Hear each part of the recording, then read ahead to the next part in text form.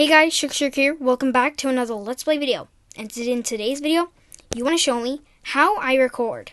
Now, I use this app, which is AirSew. Now, AirSew isn't technically on the App Store, so it is actually, it's not actually, but you have to install it.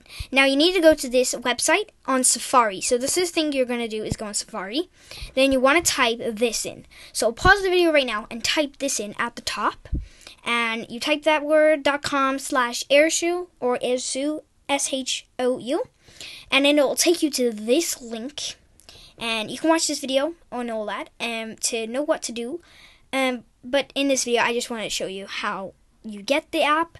So what you do is then you click this and where it says update, and basically it will say install. So you click install, then you'll click install AirSew, which I've already done, and then after that it will take you to the app and your app will be loading, and it will also say here install the app, and you click install.